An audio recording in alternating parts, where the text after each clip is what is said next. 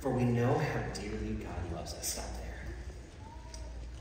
This is today's passage, which we'll unpack in a little bit. But before we get there, I want to make sure everyone in the room is up to speed on what our sermon series is for the month of Family Gathers. And this sermon series reminds me of a truth that I discovered recently. Every so often, there comes along a small blue dog to lead the generations.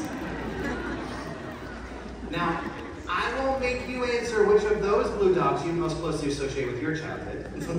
But this series is all about the blue dog in the top right up there, the blue heeler Australian whose TV show has kids captivated and adults in tears, Louie.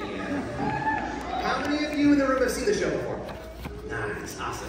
If you haven't seen the show before, that's okay. Ask anybody who has and they'll tell you, this is so much more than just a show for little kiddos. It's a show for the entire family because it unpacks life lessons from all different seasons of life and also ties them to some real life experiences that every single one of us have gone through. And not only that, in this series we're talking about life lessons, but we're really talking about the scriptural truths we see through the show Bluey. Now, we could talk a lot about Bluey, or we could just watch a clip from an episode. Would you rather do that? Okay. All right, we're going to watch a clip from the episode, Season 1, Episode 11, Bite.